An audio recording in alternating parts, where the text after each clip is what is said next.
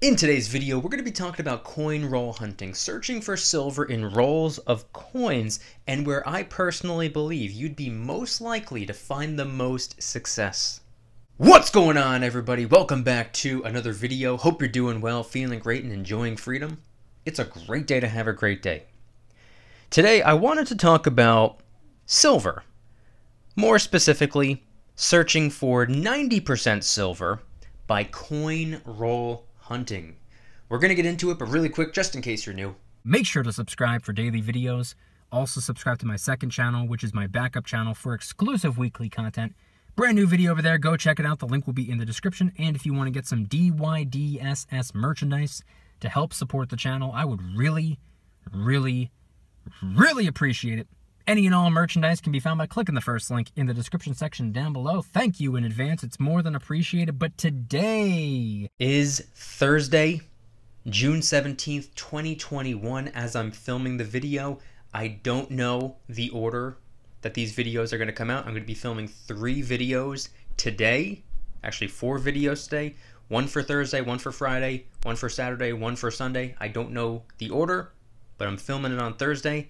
And I'm not even going to talk about spot price for that reason right there, because I have no idea what spot price is going to be by the time the video comes out. But if you'd like to let me know what the spot price is for you as you're viewing the video, head on down to the comments and let me know the date and time you're viewing the video and what the spot price is. I'm always curious. But today I wanted to talk about coin roll hunting, and believe it or not, this entire video was inspired by a small section of my most recent VIP Club live stream. I go live every Wednesday night, link in the description if you're interested in joining. It's not just live streams, it's also monthly giveaways, daily silver and gold deal alerts, and a whole bunch of other stuff. But there was a small portion of the live stream, which by the way was over 2 hours long, that had to do with coin roll hunting. Now, it's not something that I have ever personally done before. It's something that I would like to do, and what I'm going to do here in this video is include just a couple minutes worth of that live stream. I clipped it. I'm going to include it right here. And after the clip, I'm going to come back and talk more about coin roll hunting. Here we go. Half dollars, right? You're probably going to stand the best chance finding 90 or 40% silver when coin roll hunting with half dollars. I have not had any success finding any junk silver by going through quarters and dimes. Now, of course, I find some quote-unquote junk copper pennies, but that's a different story. Talking about silver, though, haven't found any silver in quarters or dimes. I have found plenty of silver in half dollars, though. And I haven't even done any official coin roll hunting. I haven't done that. I would like to. I just have a pretty hectic schedule. I can't really figure out the time to sit down and go through a bunch of coins like that. But I have gone through jars of change. I have gone through bags of coins that I found while cleaning out family members' houses, or emptying out or moving other people's stuff from out of their house. I've been told on more than one occasion that everything that they're keeping has already been moved. They just need me to just remove and get rid of everything that's left over. And they said, if you find anything that you like, anything that you want to keep, you can have it. Don't worry about it. And I have found my fair share of 90% and mostly 40% silver half dollars. Again, I have had a success rate of 0% going through silver quarters.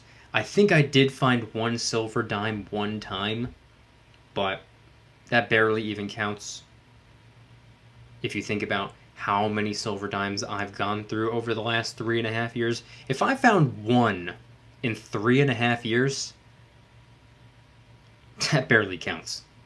It counts, but not very much. Quarters, 0. Half dollars, I've had quite a bit of luck. So if I had to go ahead and assume, if you're going to do a little bit of coin roll hunting, you probably stand the best chance going through half dollars. Now what's funny about half dollars is I don't think I've ever heard anybody go through rolls of half dollars and just stumble upon any walking liberties or Franklin halves. But you may stumble upon some 40% and 90% Kennedy halves. Those are the only ones that I have found. With everything that I just said, going through change jars or old coins that are from bags or coins that were left around in little tubes or drawers or whatever in houses that I was clearing out. Every single 40% or 90% half dollar that I have ever stumbled upon have been Kennedy halves. Great coins, by the way. Silver is silver. No complaints. Roll hunting is always below spot. Yeah, absolutely. Absolutely. One could actually say, like, for example, if you find yourself a silver half dollar, one could argue that it only cost you 50 cents. I would say it didn't cost you 50 cents. It actually earned you about, what, $8 or $9 maybe? No, actually, forget that. It earned you a third of an ounce of silver, approximately. Forget the dollar amount. But yeah. It's interesting to look at it from both perspectives. Because I always thought that it was free. Technically it's not, because you trade your dollars for the coins. It's a mere conversion, so that's not a purchase. That's not something that you're paying for. You're trading one paper dollar for 100 pennies. That's not even a transaction. That's just a switcheroo. And the same could be said about quarters, dimes, half dollars, even nickels. So in my head, it was always free. But then a couple people pointed out that, well, it's not really free. Because if you do find a coin, all it costs you is whatever the face value is. Which is a really good deal, by the way. Like, imagine finding a silver eagle. Or imagine the bank giving you a silver eagle in exchange for a one piece of paper dollar. Silver eagle, $1 face value. According to face value, it's only worth $1. So it wasn't free, it cost you $1, if you want to look at it that way. I, however, thought of it a little bit differently. I considered it free. Until people pointed that out, which I thought that was a pretty interesting point of view. Because if you were to go to a coin shop and pick up, let's just say, forget the silver eagle, pick up just one simple little quarter, or one simple little half dollar, or one simple little dime, it's going to cost you a couple bucks. I mean, the half dollar is worth about $8 to $9 right now. So imagine finding one and only being charged 50 cents. It's pretty cool. But then if you think about it even more, it didn't cost you 50 cents. It earned you something. You traded 50 cents for it, and in return, you were given a third of an ounce of silver worth about $8 or $9. Once again, it's just a different point of view, just a change of perspective. So that was about a 5-minute clip from a live stream that was over 2 hours long. Once again, I go live every Wednesday night. I do giveaways every month. I do silver and gold deal alerts every single day. I also do discounts, personalized promo codes, shoutouts, exclusive adventure vlogs, early access to all of my videos, and so much more. Link in the description if you want to join the Precious Metals VIP Club. But I wanted to talk a little bit more about coin roll hunting because it's actually pretty interesting. And like I said, it's not something that I have ever done myself. I've always wanted to, I just don't really have the time to do it. But I would imagine it's probably pretty relaxing. Some people might be wondering, oh my god, I got to go through each individual coin from each individual roll of coins. How in the world is that even possible? Well, I would imagine if you have the time to do it, it's probably pretty relaxing. And if you were to somehow, some way stumble upon a little piece of silver in there, you're going to feel like the king of the world. So it seems pretty cool. It's something that I've been wanting to do for about 3.5 years now. I just, unfortunately, don't have the time to do it. But for those of you who do not know how to go about it, all you have to do is take a little bit of cash to the bank and trade the cash for the same amount of cash, but in the form of coins. For example, if you take a $5 bill to the bank and say, hey, can I get a $5 roll of dimes? That's all you have to do. And then you can go through each individual dime in the roll of dimes. But you can 10x that by giving them a $50 bill. You can even give them $500. Get a whole bunch of dimes to go through, which would obviously increase the likelihood of stumbling upon a silver dime. Now, are there a great deal of silver dimes and silver quarters and silver half dollars in circulation? Unfortunately, no. But there are a few scattered around. There are a few. People find them every day. Not a lot of them. But sometimes people get lucky and they stumble upon some silver in their currency. They find a little bit of money in their fiat, which I would imagine is an incredible feeling. And like I shared in the clip, I have found some money. Not while coin roll hunting, but just by going through pocket change or jars of spare change or whatever. I have found my fair share of 90% and 40% half dollars.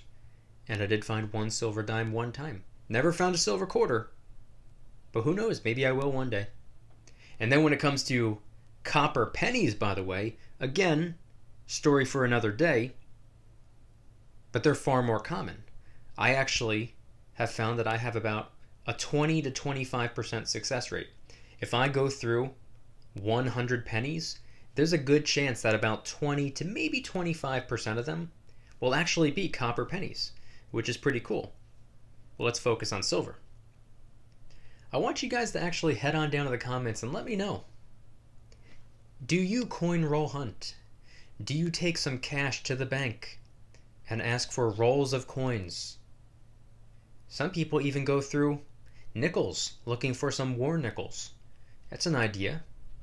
I'm personally not overly concerned with war nickels, but it would be pretty nice to find some more silver half dollars, maybe another silver dime. Who knows, maybe I can even find my first silver quarter one day.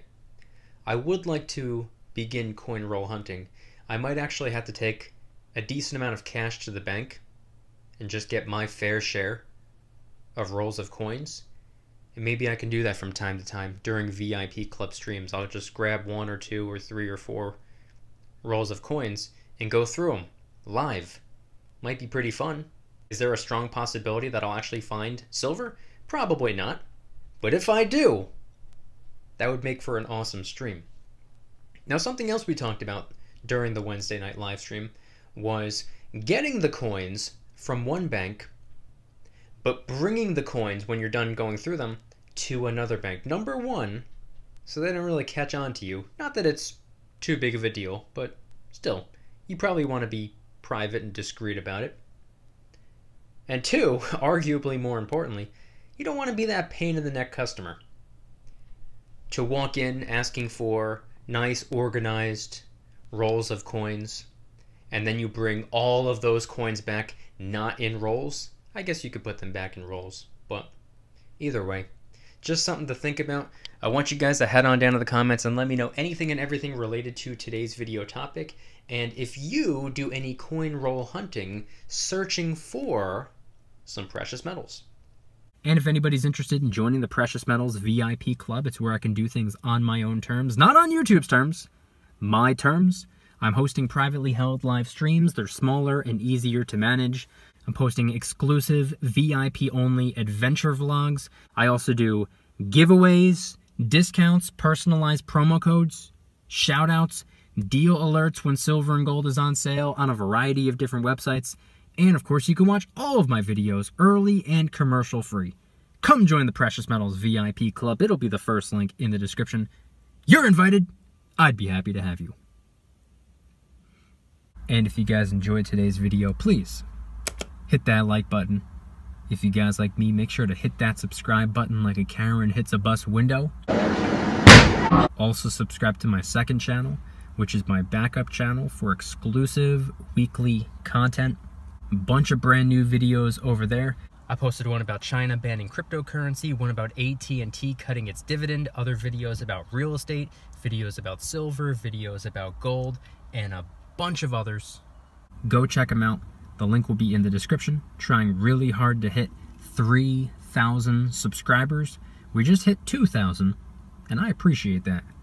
And if you want to help support the channel in the biggest possible way, please consider getting yourself some DYDSS merchandise. Of course, we have some precious metal themed t-shirts and hoodies, which are up for grabs, along with a ton of other products. T-shirts, hoodies, even stickers, many of which are raising funds and awareness for different charity organizations, such as the recently released Kraken Stackin' t-shirt, hoodie, sticker, and coffee mug, inspired by the beautiful 2-ounce silver Kraken coin, which, by the way, is helping us raise a little bit of funds and awareness for ocean cleanup charity organizations at no additional cost to you. It comes out of my pocket, not yours.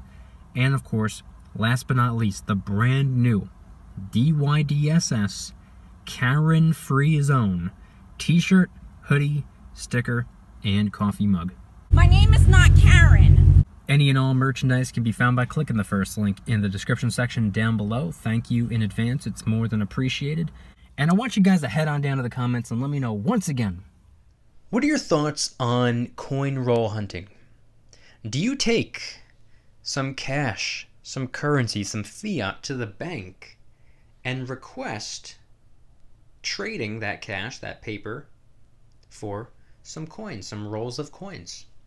Then you take those rolls of coins home. You go through each individual coin hunting for some silver. Is it something you've ever done before? Is it something that you've never done and don't plan on doing? Maybe to you it seems boring. Maybe to you it seems like it's not worth your time. Maybe to you it seems like an exciting or a relaxing thing to do. Head on down to the comments and let me know anything and everything related to today's video topic. Thank you guys so much for watching. I'll see you tomorrow. And remember, don't you dare stop smiling. Peace.